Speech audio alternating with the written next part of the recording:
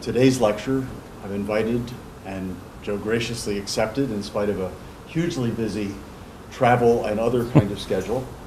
Mr. Joseph Kelly, Vice President for Mission and Advancement at Merrimack College, which is a college also run by the Augustinians or sponsored by the Augustinians in the Merrimack Valley north of Boston. Joseph is Associate Professor in Religious and Theological Studies. He also serves as Dean of Experiential Learning and is the founder of the Center for Augustinian Study and Legacy at Merrimack College. Most recently, he's been appointed as Director of the Center for the Study of Jewish, Christian, Muslim Relations. A new challenge. Joe's a Villanova graduate, so he knows us. Graduated in 1970. Not quite as old a guy as I am, but close. With a BA in philosophy, summa cum laude. He also has rather wide background and interest, clinical psychologist, musician, author of several books. You'll find copies of them on the table that the bookstore has graciously agreed to make available. So I won't read out all the titles of those. You can see them on the table. And his talk today is called Ecology Through Augustine's Eyes. Give us sustainability, Lord, but not yet. Since Joe has been a good friend for a long time, all of this academic and professional stuff is stuff that I needed to say. But I'm most pleased because a good friend with whom I have been able to work, often by email and in other ways, on the study of and the understanding of Augustine, it's really a pleasure to welcome you back to Villanova, to have the pleasure of hearing you speak live about Augustine. Thank you, Alan.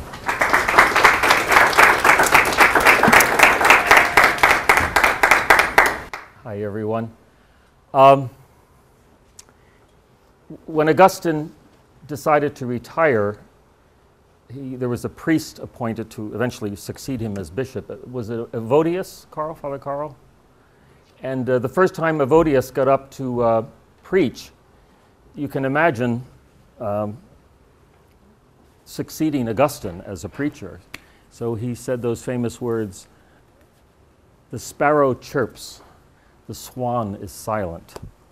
And there are some swans here in the audience today. Alan is a world-known, internationally known Augustine scholar, as is Father Carl.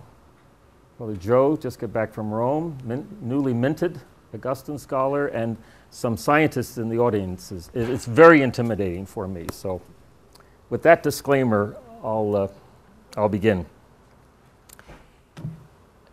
You've been lied to all your life, he said. And today I'm here with good news. I'm going to tell you the truth. I went to an assisted living facility in New Hampshire, not far from where I live, to visit a dear friend, a retired biologist, former colleague, to have lunch with her. And while waiting in the lobby area, I heard those words.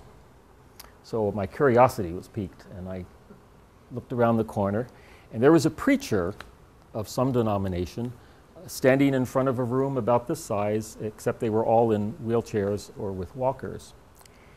So I said, "Well, what is the great lie that's been perpetrated on these people?"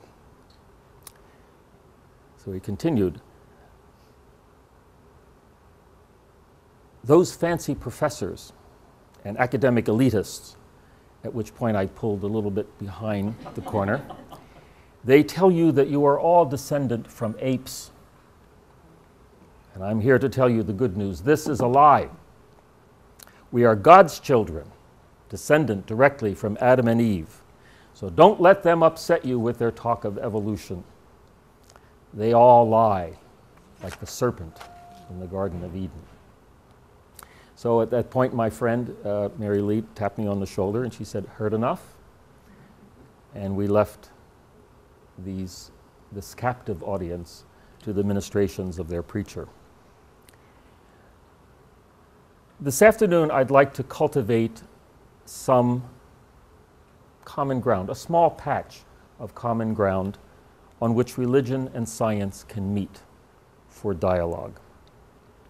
My recent encounter with the preacher in New Hampshire reminds us that the relationship between science and religion is not an easy one. When Galileo and his astronomical observations in the 17th century seemed to prove what Copernicus had been arguing in the previous century, the church, that the Earth revolved around the sun, the church was quick to condemn his ideas and silence his voice. He had contradicted Scripture. In the mid-19th century, Darwin's Origin of the Species sparked a battle between science and religion. And that battle continues today in assisted living facilities, in political caucuses, in school systems, in zealous religious sects. Around the world, there are actually so-called creation research societies. And their goal is to discredit the theory of evolution. The European Parliament recently called it a war on evolution. Opposition to evolutionary theory is not a Christian monopoly. Conservative movements within Islam roundly reject Darwinian theory as antithetical to their faith. Significant majorities in many, if not most, Muslim countries accept an Islamic variety of creationism, and along with their Christian counterparts, remain suspicious or overtly opposed to any evolutionary theory. All this despite assertions by Islamic scholars that the Holy Quran is not in conflict with scientific theory. All this despite publication of documents by Rome and by other Christian denominations that evolution does not contradict the expression of meaning and religious purpose that we find in the book of Genesis. Now, these are controversies over our past as a species. Enter 21st century genetics, neuroscience. Some of you are nursing students. These are subjects you're studying, I'm sure. Nanotechnology, biotechnology, artificial intelligence.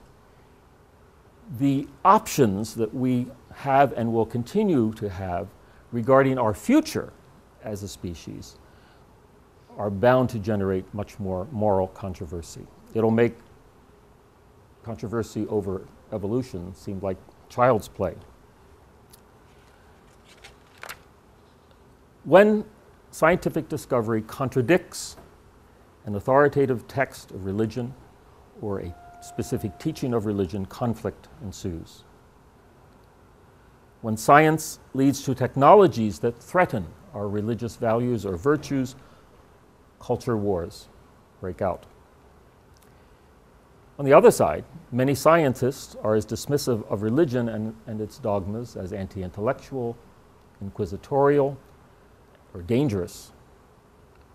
The British biologist Richard Dawkins, I'm sure you know of Richard, a militant atheist by his own proud admission, wrote that, quote, "Darwin made it possible to be an intellectually fulfilled atheist. He calls religion a delusion as dangerous to humankind as smallpox. Faith is a virus of the mind." The American neuroscientist Sam Harris argues that science by itself can adequately solve all of our moral, ethical issues. Religion has failed at that and is no longer necessary to bolster morality. Though most scientists are not as aggressive as Dawkins or Harris, surveys consistently show about 50% of American scientists, especially those in the academy, are atheist or agnostic. That's much higher percentage than the average population. Despite all of these disagreements, there are many people who search for common ground between religion and science.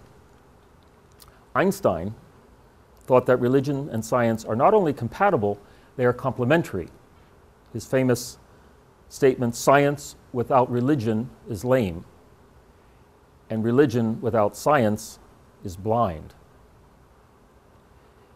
In his book, Finding Darwin's God, the biologist Ken Miller from Brown University argues against Dawkins directly for the compatibility of Christian faith and evolution. In fact, Professor Miller has been here twice, and he delivered the first Lamb lecture almost 8 years ago. Jennifer Wiseman is one of NASA's leading scientists. She's president of the American Scientific Affiliation. This is an organization of scientists, Catholic and Protestant, who are working to find common ground for science and religion. Here at Villanova, you also consider science and religion compatible. You're trying to start a dialogue. Just when I was an undergraduate here, a number of the science teachers in biology and chemistry and physics were Augustinians. Okay? And if you look at the history of the Augustinian order, you'll find many famous scientists in their own century. The Spanish Andres de Urdaneta was a mathematician and an astronomer and a navigator, worked for the Spanish crown. Manuel Blanco, a botanist, who did a lot of work in the Philippines, and of course Gregor Mendel, the so-called father of genetics. So the lives and the works of these Augustinians presume some type of compatibility between religion and science. Father Al has told me you have a campus conversation now going on about the possibility of a major, an academic major in science and the humanities. Science and the humanities. So you're looking for a curricular, to sustain in your curriculum this conversation between science and religion. How do faith and reason, spirit and matter, ethics and technology intersect with questions and answers? So what I'd like to do this afternoon is just make one small contribution to that cultivation of common ground between science and religion. To start, I'd like to point out what I see are three intersections, three places where science and religion cross. The first intersection is that of content or subject matter. Again, going back to Ken Miller's work, Finding Darwin's God. In that work, he specifically takes on Dawkins, and he argues that in evolutionary theory, we have a strong scientific counterpart to the whole notion of human freedom. Right? That's an example of content. The famous Anglican priest, John Polkinghorne,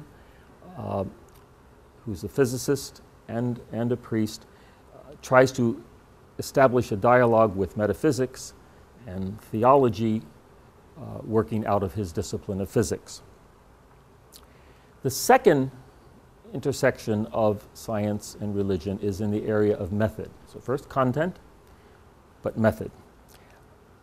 How many of you are familiar with hermeneutics from your studies in class? Okay. It's mostly the older people who raise their hand. You'll come to it. Right? Hermeneutics is a study of method. How do you interpret what you read? And a couple of centuries ago, scientists from a number of different scientific disciplines started to critique the Bible, the biblical text, and saying you need to look at it not literally, but use science, use history, use geography, use the study of culture, social sciences and hard sciences to understand the text. And this is called historical critical interpretation of the text. And that has revolutionized the way that we approach the study of religious texts, specifically the Bible.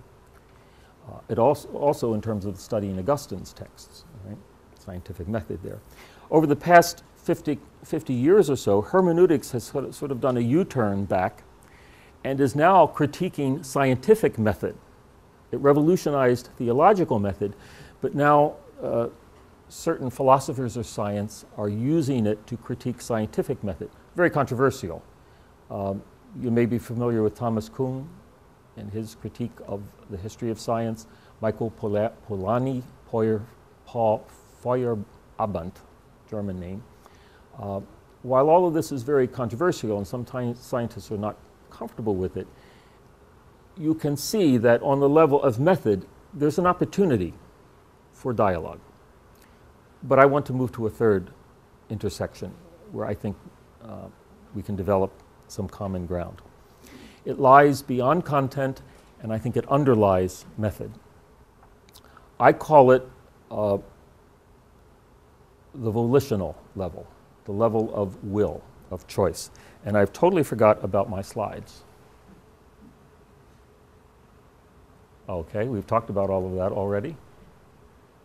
Content, method, volition. At this level, we study what happens to the scientist or the theologian when they experience a significant, irrevocable, and radical change in how they think or in the position they take regarding a theory in their discipline.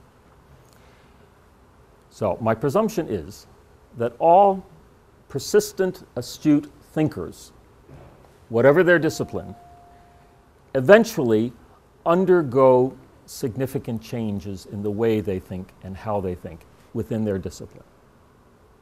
Right? Now, I hope that's not too large an assumption. It's happened to me. I presume it's happened to everybody. Right?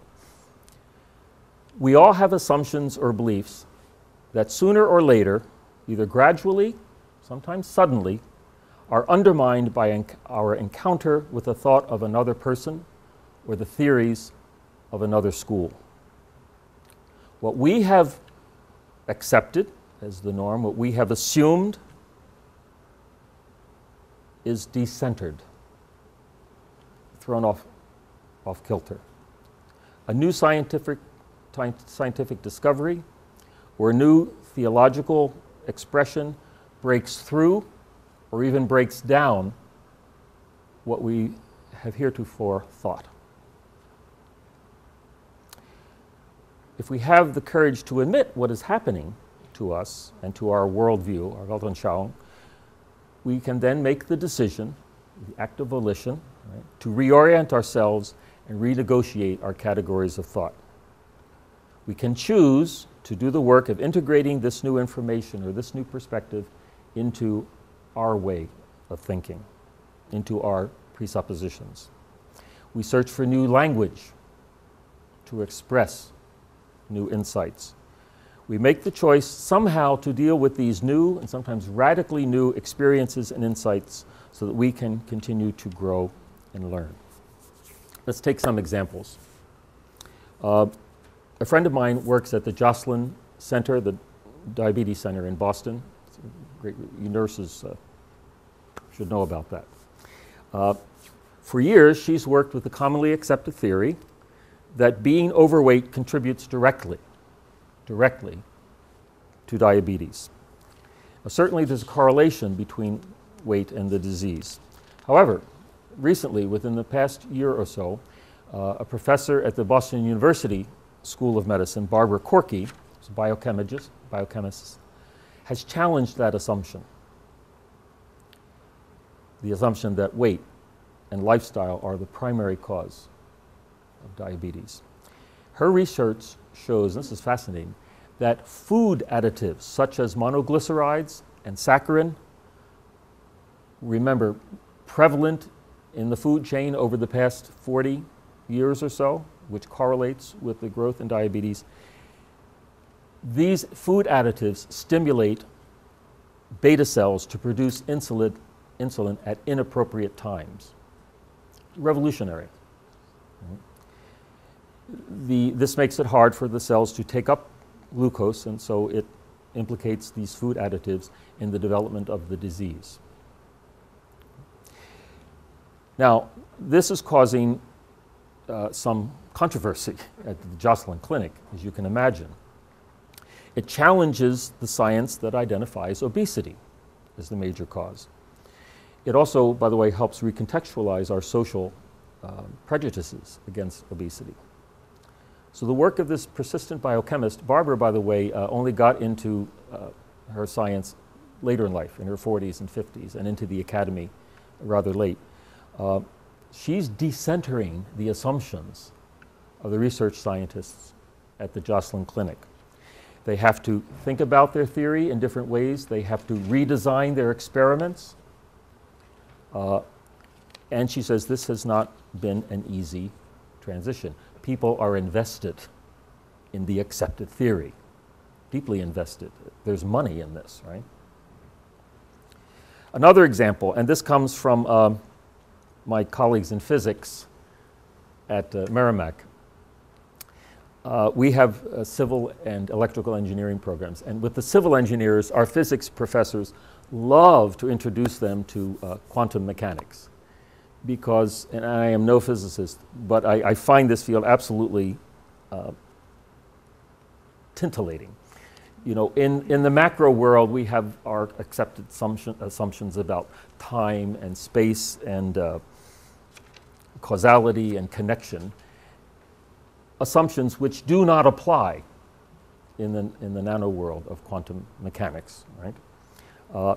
And one of our physics professors, Craig Looney, they love to get the civil engineers, because civil engineers are themselves built to build bridges.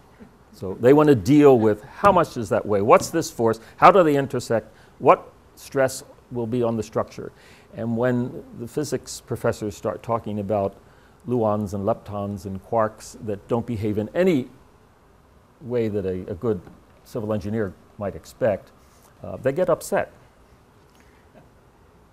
Now, to be fair, we know that Einstein himself struggled with Heisenberg's uncertainty principle in quantum mechanics. The father of relativity wrestled in his older years with the idea of randomness. God does not play dice. Right?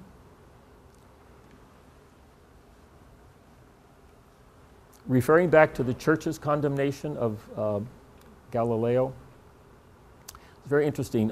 Joseph Ratzinger, Benedict XVI, gave a paper in Rome in the early 90s, and he quoted Paul Feyerabend, the philosopher of science.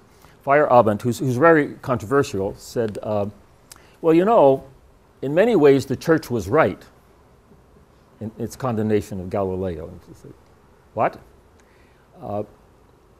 And Benedict quoted him, and he says, the church was not responding to Galileo's scientific theory because it simply opposed their religion, the testimony of Scripture, that the earth was the center. The church was opposing his new theory of heliocentrism because it upset not only the church hierarchy, but the scientific hierarchy of the day, and for that matter, the social hierarchy. So the church was out in front expressing the reluctance of accepting a new theory at many, many different levels. Now, to his credit, Benedict says this is no reason for justifying the church's condemnation of Galileo, but it shows the complexity of the situation. So, this decentering of assumptions, this challenge to any accepted expression of belief, whether it happens to religion or to theologians, is what I want to concentrate on. And I'm going to start to use the word theologian now. By theologian, I mean this. It's kind of a practical definition of the word, not Father Al or Father Joe or Father Carl. A theologian is, as I use it, any believer who systematically seeks a deeper understanding of the teachings or the traditions of her or his faith. In other words, any believer who takes the time and makes the space to think about what they believe. That's what I mean by theologian. You don't have to be a professional theologian. If you're students at Villanova, you should all be theologians in some way, all right?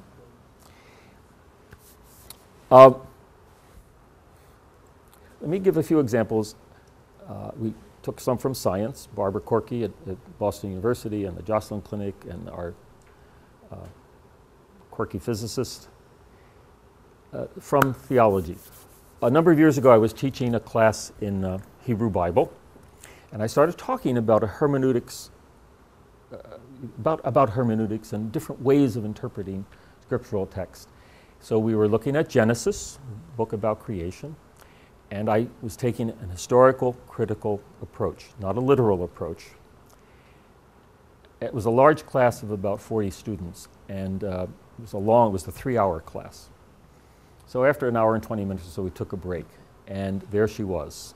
She started at the back of a long room, and she was making her way to me like a bee to its hive, and I said, oh. And she stormed down the aisle, and I could see, it was like the Red Sea parting. The students just didn't want anything to do with her. She's about this tall, and she came up and in a very loud voice said, I am appalled by the way you are treating the holy word of God. And I said, oh. At that point, everybody else had left the room. I was decentering her assumptions about how you read Scripture.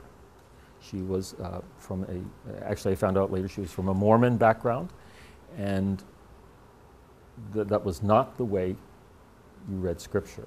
She had just moved to Massachusetts, so the poor kid, I mean, coming from Utah to Massachusetts, that's enough to send anyone into orbit. But she could not tolerate that way of reading the text. I don't know if she stayed with it, but that night she would have nothing of it. Christian theology today, your theology professors here will tell you, is being decentered in many ways. Feminist thought, Eastern religious thought, Eastern philosophies, tribal and native cultures are all finding a voice in the theological conversations, Christian conversations. So theologians, like scientists, know what it means to be decentered, know what it means to have their assumptions challenged, their presuppositions put aside, right? Their worldviews undermined. So what I'm proposing, this is common ground for religion and science, not content. That is an important area. Method is another important area, but what I'm trying to concentrate on today is looking at this experience of significant, irrevocable, and radical change in a person's way of thinking as something that happens to both scientists and theologians, those who are expert in their scientific discipline and those who think carefully, thoughtfully, and persistently about the meaning of their faith. So scientific quest and theological inquiry both lead, sooner or later, to places of change, of significant, irrevocable, and radical change. Significant because the change is substantial and permanent. Irrevocable because you can't go back without compromising your integrity as a scientist or theologian. And radical in that it penetrates beyond objective theory into structures of the scientist or the theologian's personal identity and values. That's key. Radical, it goes to the heart of the person. So, let's give this a word, a term. Conversion. Change or decision that is significant, irrevocable, and radical. Now, this is it's a scientific word. Chemists love it, right? It's a theological word. Probably you hear the word conversion. Oh, he became a Catholic. She became a Jew. The whole family became Muslim. That's an example of significant, irrevocable, and radical change.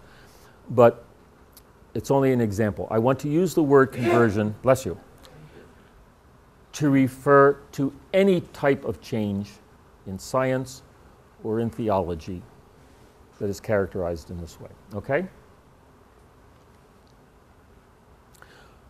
So the young diabetes scientist at the Joslin Center in Boston, confronted by Barbara Corky's research at Boston University, the practically minded engineering student at Villanova who for the first time encounters quantum mechanics, or the white theology student from the main line who's confronted with, let's say, Nigerian tribal Christianity, all are faced with radical redirection, right? Alternative theories and methods that throw them off. To pursue this a little further, I'd like to bring Augustine in, right? I'd like to do an anatomy of Augustine's conversion. You've all heard of Augustine, I presume. I thought I could make that presumption. So, one of the best known things about Augustine is his conversion from playboy to priest when he was about 32, right? So he converted from sex to celibacy, from philosophy to faith, from cult to church, in the popular understanding of his story. And then once converted, he becomes the hammer of heretics, and he lays down doctrinal highways atop the old Roman roads of North Africa and the European countryside. It's a simple model. He becomes a Christian, a bishop, and I'll tell you what's right. I know what's right now. However, if you do an anatomy of his conversion, you take the time to open it up and look at it more closely, you see something very different. Augustine's conversion was not a one-off event where he is converted and things are clear, and then he moves on as a Christian. And I would argue that a full understanding of Augustine's conversion needs to go beyond the struggle that preceded his baptism. You're all aware of that. You probably have read Confessions, many of you, and how he goes off to university, becomes a Manichaean, lives in that sect more or less until he's goes to Milan in his early 30s. There he goes through Neoplatonism, time of skepticism, and it all begins to make sense to him. He says, yeah, I've become a Christian, but I can't live without sex. Give me celibacy, Lord, but not yet. That's the common prayer of undergraduates, I find, right? And so forth.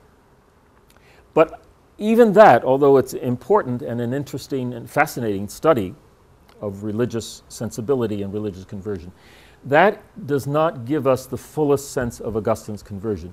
I would argue that most of Augustine's conversion takes place after his baptism. Actually, after his conversion. Okay, so let me see.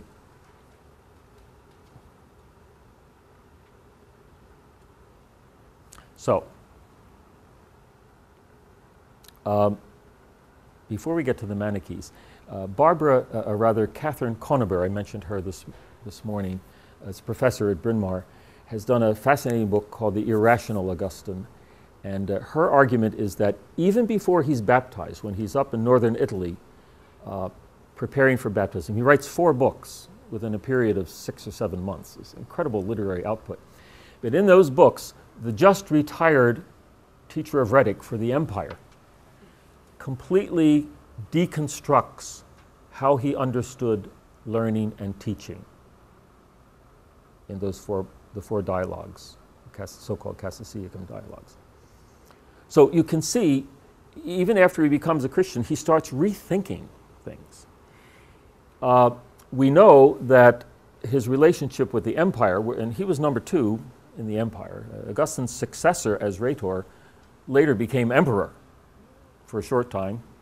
He didn't last too long. I think he was dispatched rather quickly. But Augustine begins to rethink the aims of empire after his conversion, especially after 410 when Alaric invades Rome and the empire begins to disintegrate. And through his writing of the City of God, he completely rethinks his understanding of society and the aims and goals of political power. The post-baptismal conversion that I want to concentrate on is Augustine's relationship with creation. We could use our term, the environment. Right? That shifts radically and completely. Yeah, I would say completely. His pre-baptismal understanding of conversion, it can be understood in light of several things. First of all, as you know, I presume you know, he became a Manichaean. Right? At the heart of Manichaean doctrine was a basic dualism. Matter is evil, stuff is evil, spirit is good. Dark, heavy, impenetrable, stony or fleshy matter comes from the evil one, from Hyle, from devil, we might use the word. Light, airy, translucent, whispery, willowy spirit comes from God and is good. Creation, nature, as we experience, is a mix of the two, always in conflict. Salvation lies in separating the two, escaping as much as possible from the heaviness of physical matter, ignoring the dull and obstinate force of nature, and retreating into the light of the spiritual. The goal of religion is to free the spirit from matter. When he left the Manichaean community, when he moves up to Milan, he gets involved with the Neoplatonist Christian community there. This reprise of Plato's thought from Plotinus in the 3rd century is also in its own way dualistic, much more sophisticated than Manichaeanism. And it taught an ascent, a gradual spiritual ascent, a discipline whereby you slowly left your body behind and ascended toward union with the one, with the truer part of genuine being, as it was called. So before his baptism, Augustine's flirtations with anything spiritual or religious were both highly dualistic. Spirit is good, matter is bad. Also, before his baptism, Augustine was a textual literalist. When he took the Jewish Bible, the Jewish book of Genesis, for example, he read it literally. He knew no other way. And he rejected it because it was full of contradictions, if you read it that way. He moves to Milan. He meets Bishop Ambrose and his priest, Simplicianus, and there Augustine is decentered. His religious assumptions, though he's not yet Christians, are all thrown off. Augustine, first of all, introduces him to a different way of reading Scripture. Not that I would compare myself to Ambrose, but as I was trying to introduce that young lady into a different way of reading Scripture, Ambrose taught Augustine that you can look at different levels of interpreting a text, not just the literal, but the allegorical, the spiritual, the symbolic, the prophetic. And in doing that, Ambrose invites Augustine back to the book of Genesis that he had rejected when he was in college or university. And Ambrose challenged Augustine to re-engage with that text. And he does this for the next 30 years. He starts when he's around 30, 31, but as late as, 420, we'll see it in a minute, he's still engaging with the book of Genesis. So the point is that when you get really decentered, when something really challenges you at the core of what you believe, it takes time to work it out. And Augustine works things out by writing. I think from one of his late works, I think that as I wrote, I made progress. I think he did. As I wrote, I made progress. So years later, we find him still engaging with the book of Genesis, still making progress. Just for an example, shortly after he is baptized, he's baptized in 387, so the next year, he starts a book on Genesis against the Manichaeans. So he takes up the challenge right away. By the way, Catherine Corneberg does a fascinating recontextualizing of that text against the Manichaeans. It's a very ignored text by Augustine. She thinks it needs to be restudied. Then he starts a book in 393, he's still a priest, on the literal interpretation of Genesis, unfinished. He never finished it. Gives you have you ever not finished a paper? Right. It gives you or an experiment. It gives you a sense of how much he struggled with this. Books 11, 12, and 13 of Confessions, which he wrote 397, 401, are about creation. It's basically deals with the first 9 or 10 verses of Genesis. He takes up on the literal interpretation of Genesis again. Look how long he works on it. 14 years. 14 years. The City of God, especially, but not only Book 11. He continues. He finishes one book, and in Book 11, he continues in the next couple of years. And some people would add parts of this book, Against an Adversary of the Law and the Prophets, around 420. He's wrestling with, how do I make sense out of something I had dismissed? How do I do that? And it takes him a long time. Conversion is not a one-off event. Real, thoughtful conversion takes time. It's a struggle. I like to call this Augustine's ecological conversion. He had seen no place in his religious world for creation or the environment in salvation or redemption. It should be left behind. As he goes through this ecological conversion, he begins to luxuriate in the physical world, affirming over and over in his sermons and his books that all creation is from God, it's good, and it reflects the nature of the Creator. He extols the diversity of creation. Now remember, this is at this point, a 5th century scholar. You don't find this very often in other Latin texts, this type of language. And I thought it's so stunning that it's worth putting out there. Every creature has a special beauty proper to its nature. And when one ponders the matter well, these creatures are a cause of intense admiration and enthusiastic praise of their all-powerful Maker. God creates them tiny in body, keen in sense, and full of life, so that we may feel a deeper wonder at the agility of a mosquito on the wing than at the size of a beast of burden on the hoof, and may admire more intensely the works of the smallest ants than the burdens of the camels. I mean, any such joy over nature would have been anathema to a Manichaean and a curious dalliance to a Neoplatonist. In Book 22 of the City of God, he sounds like a surgeon. What if we knew more precisely how all the body's parts are connected and adapted to one another? His sense of order is emerging here. But if we did know, then even the inward parts, which seem to have no beauty, would so delight us with their exquisite fitness as to afford a profounder satisfaction to the mind than the obvious beauty which gratifies the eye.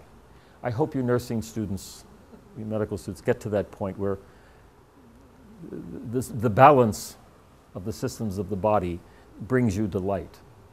Right? So this Manichaean, who once dismissed the physical world as the work of the devil, sounds like a member of the Sierra Club. Right? This former Neoplatonist could be a ghostwriter for Greenpeace. It's remarkable when you think about it. So his 30-year struggle with the book of Genesis leads to radically new affirmations. Radically new affirmation. The physical world is not excluded from salvation or redemption. The multitude of diversity in the physical world actually, for him, is revelatory of what he calls the infinite complexity of divinity. So he's beginning to see in the physical world what we would today call a sacrament. You can come to see God by the study of nature. What's more, Augustine's relationship with nature is not just a matter of aesthetics, right? Not just a matter of it's beautiful and interesting. He begins to develop a sense of responsibility for nature. We humans must take responsibility for what he called creation, what we would call the environment. Augustine was always on the outlook for the effects of human sin. And he laments the misuse of creation in his own day. He thinks that we sin against creation in three ways: by greed, by aversion, and by exploitation. By greed, because instead of seeing nature as it is in itself, we see it only in light of its usefulness to us. So we devalue in nature what is not useful to us, and we exploit what is useful. This is a remarkable statement. It seems prophetic. Whether in ignorance of the place they hold in nature, or, though we know it not, sacrificing them to our own convenience. He's talking about flies and mice. Right? Talking about aversion. And he says, what do we do when we encounter things in nature that we find loathsome? Well, we try to wipe them out because we are ignorant of the place they hold in nature. He's talking about ecosystems here. Okay? Because we don't know, and we sacrifice them to our own convenience. That's remarkable. He pushes this further, and he begins to develop a sense of responsibility that we share with one another to make sure that what we need from nature is available to every person. Right? God asks back what he gave you, and from God you take what is enough for you. The superfluities of the rich are the necessities of the poor. When you possess superfluities, you possess what belongs to others. So not only is nature good from God and revelatory of God, we have, in our relationship with God, we have a responsibility to each other in how we relate together to nature. Augustine, Gary Wills calls Augustine, in terms of his ethical theory, a distributionist. Augustine flirts, he goes back and forth in the idea of private property, but no private property if that means someone is not getting what they need.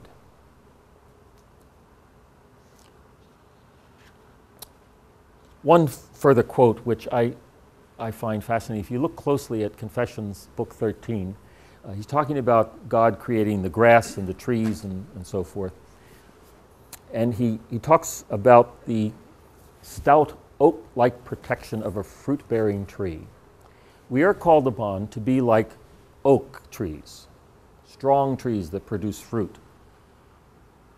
The oak, which in its benign strength can lift an injured person clear of the grasp of a powerful oppressor, right? Someone escaping, somebody who's attacking them, goes up the tree, and furnish protective shade by the unshakable firmness of just judgment. Augustine is saying that the work of creation continues in our work of justice, in our making sure that resources are available to all who need them, and our making sure that the avenues of distribution are just and fair and equitable. That's the continuation of the work of creation. So you see how far he's moved using the scriptural text?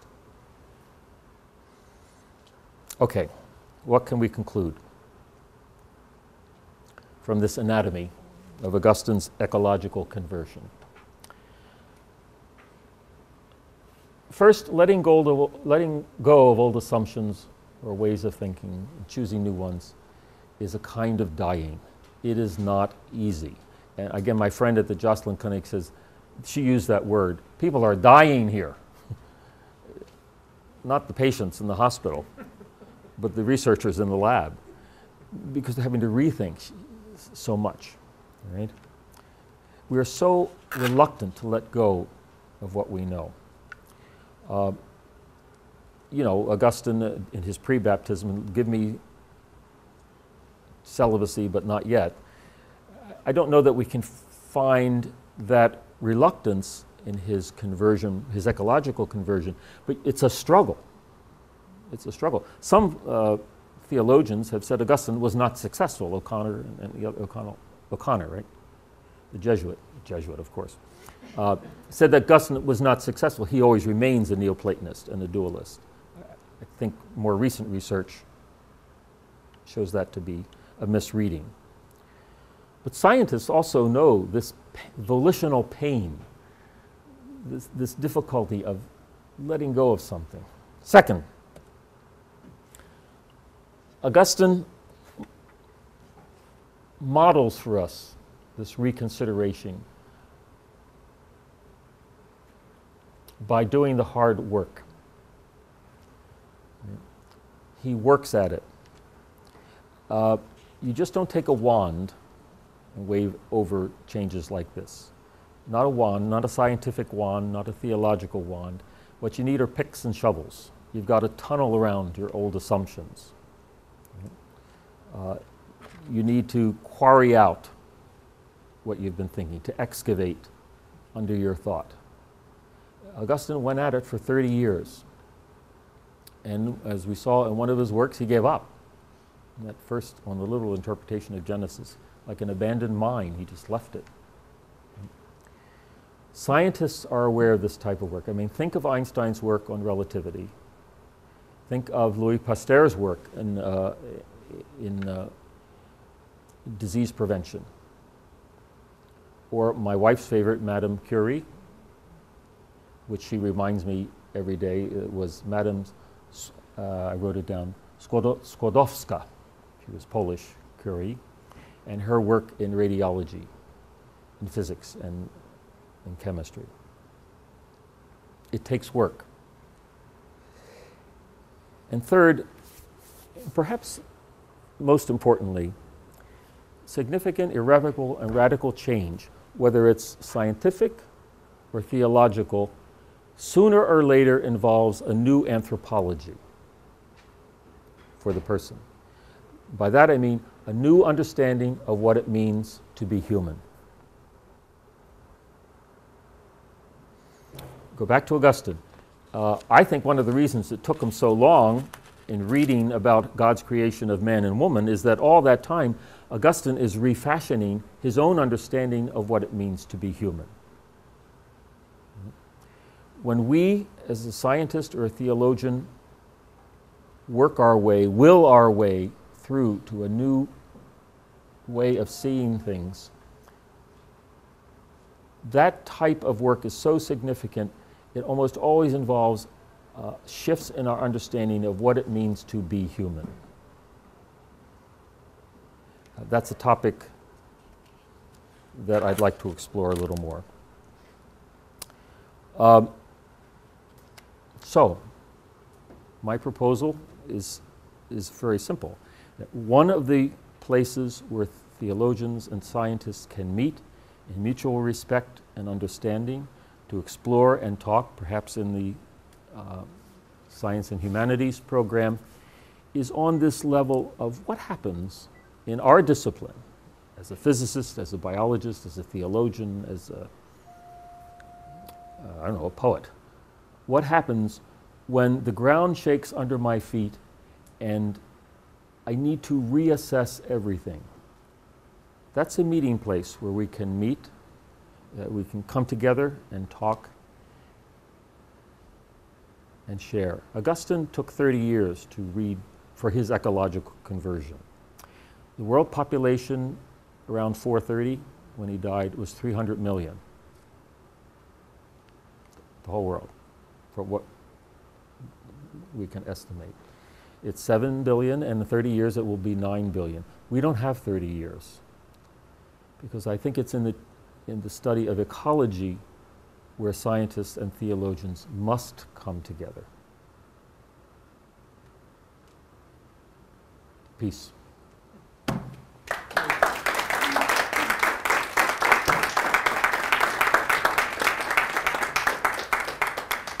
Questions?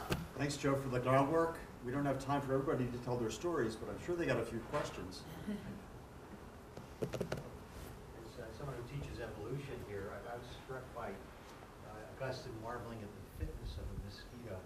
Yeah. He was the maker created a mosquito. If he were alive today, I think perhaps he would be saying, isn't it wonderful that we've had millions of years of mutations that resulted in the fitness of a mosquito? And then you go back to the prime cause behind that, where the mutations are. Yeah. Only a biologist could love mosquitoes, but we understand. Yes? I would really like to thank you for your talk. I'm in philosophy, so I'm sneaking in to you scientists and theologians over here. But I've been struggling lately with the young Augustine's, I guess, rational approach and the difference between the young Augustine and Augustine as he develops. Before your talk, I couldn't help but think, oh, well, he's a bishop, and so he has to actually deal with people and bodies and that's true. Children and people of different religions and sex at the time, sects like Donatists and whatnot, but perhaps it's something even more in his work on Genesis. Perhaps he's going from his this dualistic notion of the Neoplatonists and of the Manichaeans and other religious or scholars at the time is I guess a phallic-centered theory. It's that there is the mind, which is pure, and then there's the body, and the mind that's pure is thought of as male, and then the body is female and dirty.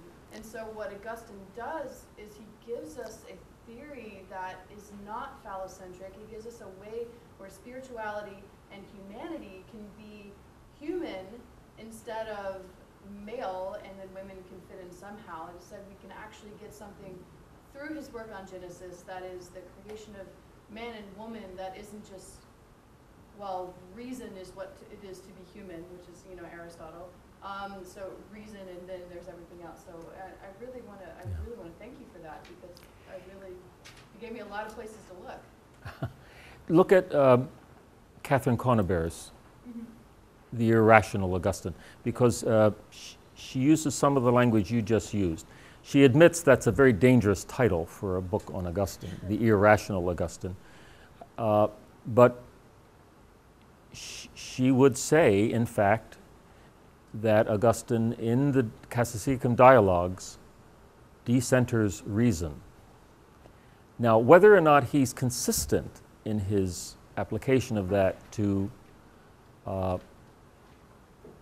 his understanding of men and women and salvation is another question. But we're talking about the 4th and 5th century. He goes a lot further than many people give him credit for. There's a feminist, I think she's a Catholic theologian, Scandinavia. Terry Borison does a lot of work on that, and she says we need to look carefully at the pains Augustine took to establish the equality of men and women. Whether or not he's successful in the end, but hey, the guy, he's trying to figure this stuff out before anybody else did, and he gives us the language. So I think there's a lot there to go back. You should be our next feminist Augustinian scholar. Make sure she. That's wonderful. Great. Anyone else? Questions? Nurses?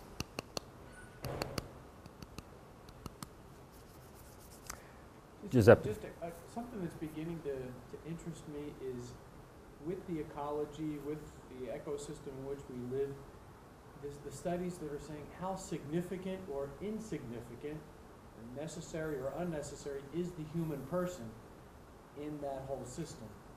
And how significant are these microbes that we're beginning to study? Are they more significant than we are? One of the problems with our response to sustainability, or lack of response to it, it's not only that it's hard to give up our big cars. When I brought the students back from Italy last week, and we landed in Boston, and they said, "Oh, here we are back now in the land of big cars," because they were just marveling at the mosquito-like cars, you know, the Vespa. But it's not just that we have to make sacrifices for sustainability, which we certainly have to do. And in first world countries, we're still not very good at that, really.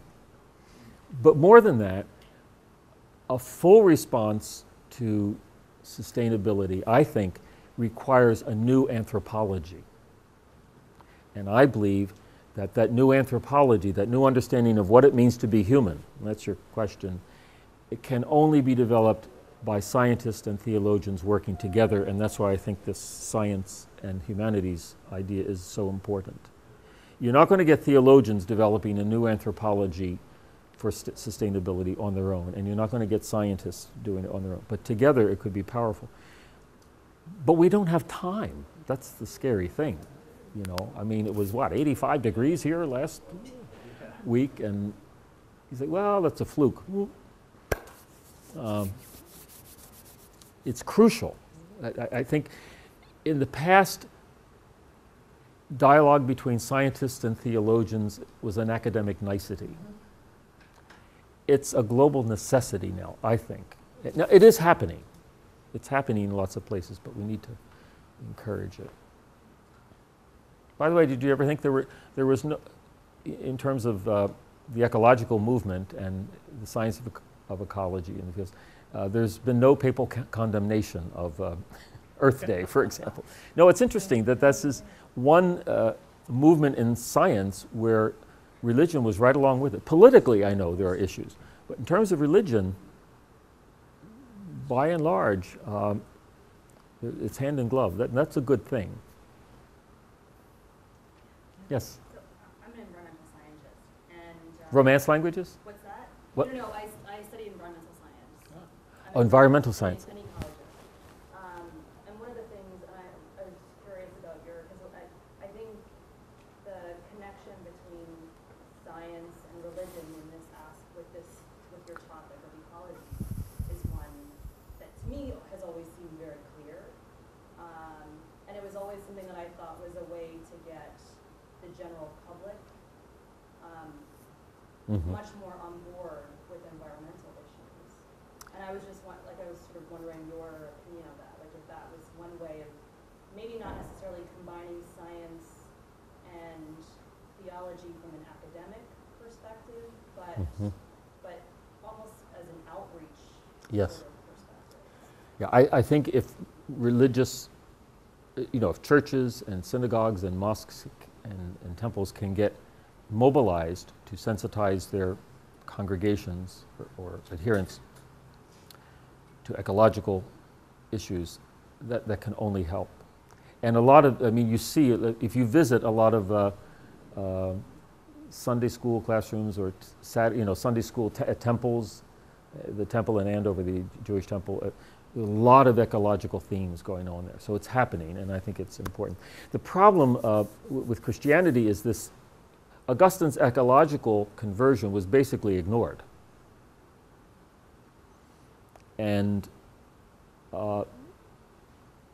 we read the book of Genesis, fine, he changed. It wasn't a Manichaean anymore, most people think. But in terms of Christianity and its development, Christianity rolls over into the Protestant ethic, if we could, and the Industrial Revolution and all of that, building on a basically Western Christian culture. So Christianity has been identified with the exploitation of nature, whereas indigenous religions have been identified with respect for and living in the rhythms of nature. And that's true to a certain extent. That's one of the major themes of Tolkien's trilogy. Tolkien was one of the early environmentalists. The hobbits are symbolic of native indigenous peoples. But what I'm saying is that in Augustine, we just didn't listen to him for centuries. But So I say yes, on a popular level and on a theoretical level, there's a lot here to mine. I wonder too, if in listening to Augustine, we can listen to him not through the evolution that everybody thinks is only connected to biology, but we can listen to him as an admirer of the world and see evolution through the eyes of a physicist. In other words, going way back beyond any chain of being, of living beings, so that instead of having to say we're descended from apes, as if somehow that were a problem, we can talk about the plan that Augustine was trying to propose by reading Genesis through the eyes of Paul. And we get a chance, in other words, to evaluate not just those beings that are living, but all matter. I think if Augustine were alive today, he'd be an nuclear physicist. I think. I just think that those were the metaphysical questions that are arising today, and that's where he'd be, and probably a little bit of an evangelical preacher thrown in there, but he'd be right in the heart of all of this. Okay, well, you all have homes to go to. You've been here much too long, so let's go.